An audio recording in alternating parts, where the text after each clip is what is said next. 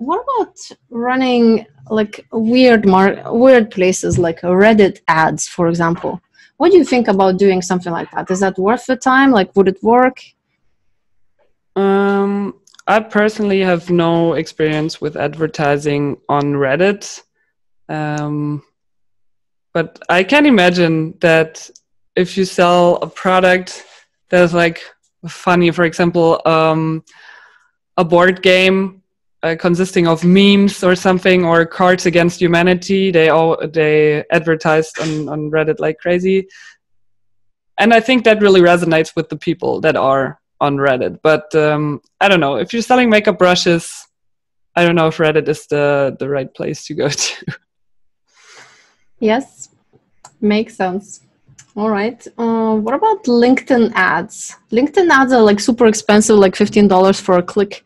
Would it work for e-commerce? What do you think? What kind of products would I sell for it to work? I see LinkedIn more as a B2B platform.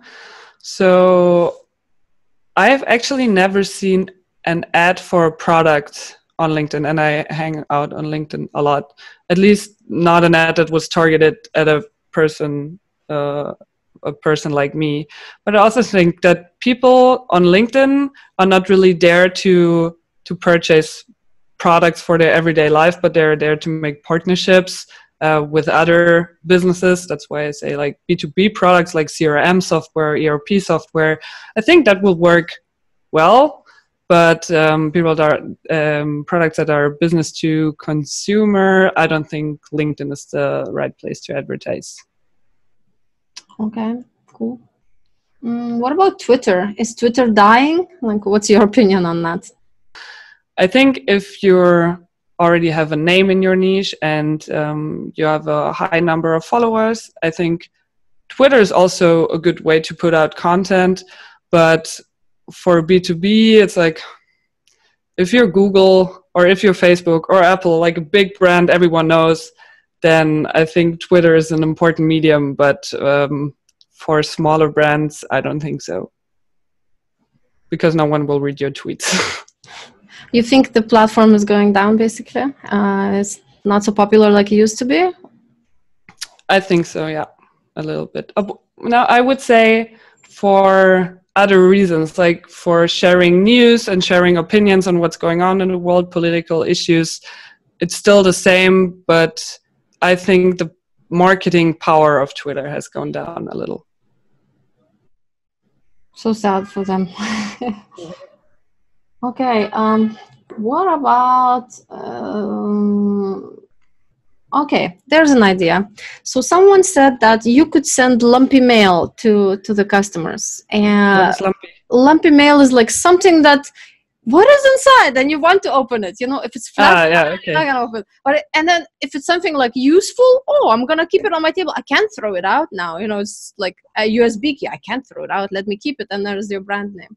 So could you come up with a few random ideas for us? Like, what would you have something that people would keep and then your brand would shine to their eyes every day? Like, what is that lumpy item that you would put?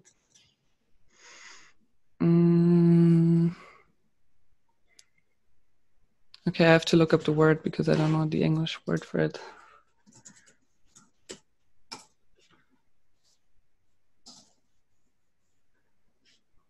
Oh, it's basically the same as in German.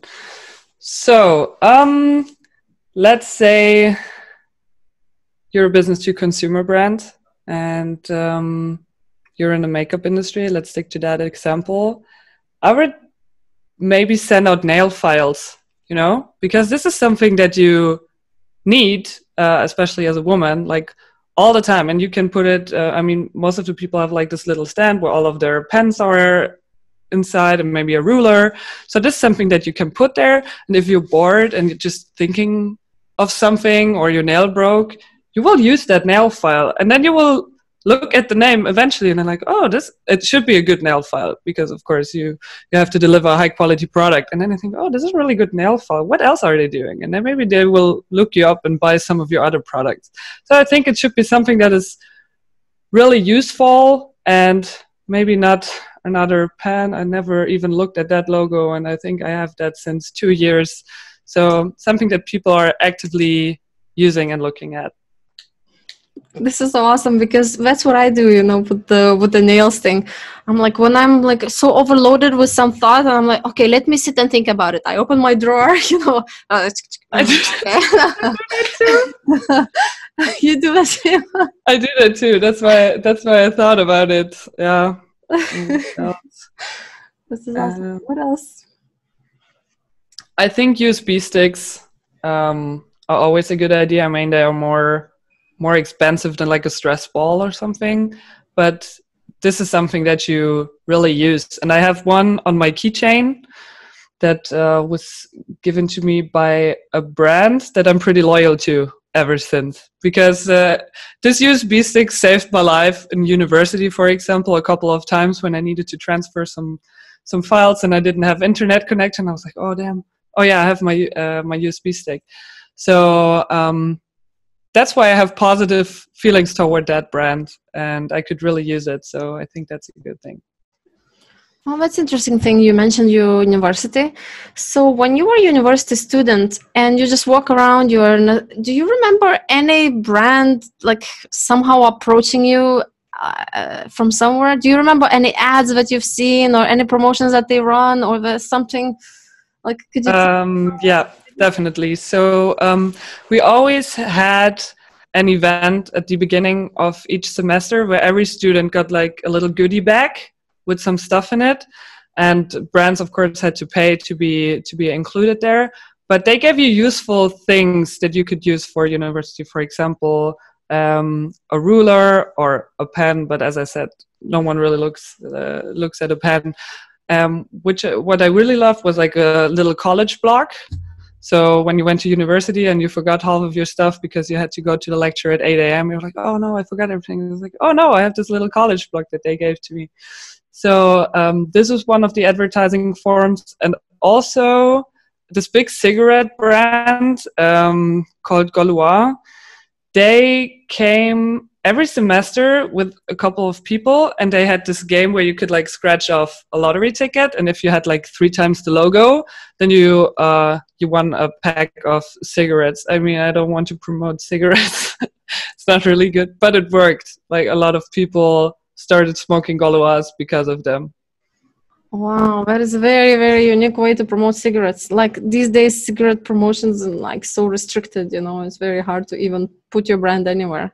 This is interesting. Yeah, I was also surprised that they were allowed on campus because they have to get permission by the dean and everything.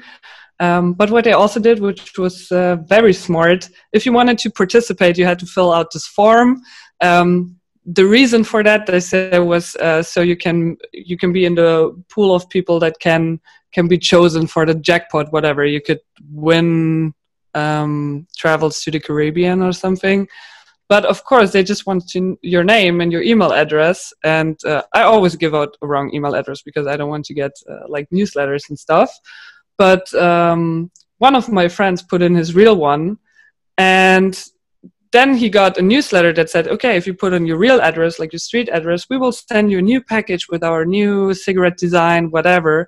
And then every 3 months, he got a package with like 1 pack of cigarettes from Gaulois and like the super fancy packaging, and like, thanks for staying loyal to us.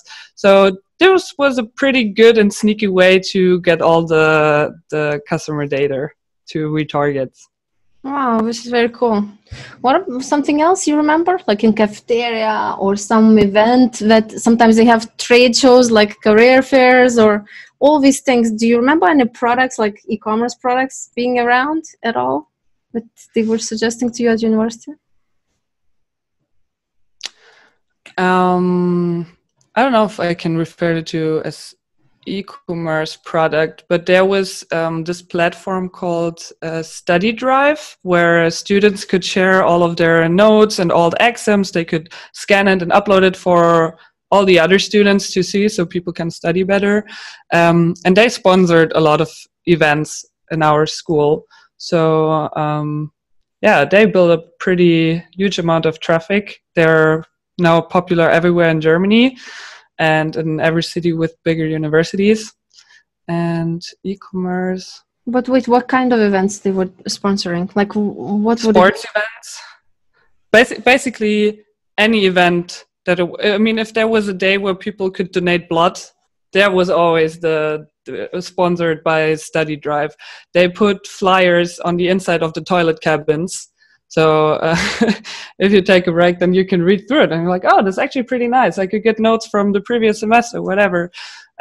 So they put out flyers and posters everywhere. Basically, you could see their logo everywhere. So it was so deeply branded into your brain that you automatically went to that website.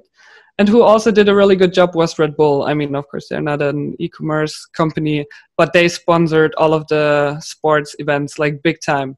They gave out free Red Bull all day. They had their banner everywhere. They built up like this little fun park for people to participate. And they were also like, yeah, share your story from this event. You will be featured on our Instagram, which people love, obviously, because everyone loves attention. So yeah, they also did a pretty good job. This is an interesting idea, actually, to encourage people to create some kind of content for you. So either participate with your product and then you make a movie of that and, you know, post it on your video feed. This is a very cool idea, but let's say I have a makeup brush. So what would I do? Like, what type of videos I would create with that, approaching other people, trying to engage them with that? What would you say would be some ideas for that? I think what always works good, I can see that a lot with big nail polish brands, that they always say, like, create your own look and then share it. And if we like it, then we will feature it on our story. And it doesn't even have to be that those people who use your product and share it on their Instagram, they don't need to have 10,000 followers. If they have 300 or 1,000 or 2,000, that's already enough. Also because most of the time, the people that follow them are really engaging with the content because they're friends and family. So if they use your product and they recommend it on their channels, a lot of other people will see it and like, oh, this looks cool. And maybe ask this person questions like, oh, how long does this nail polish stick? And I'm like, 1 week. Oh, 1 week, that's long. I will buy it too.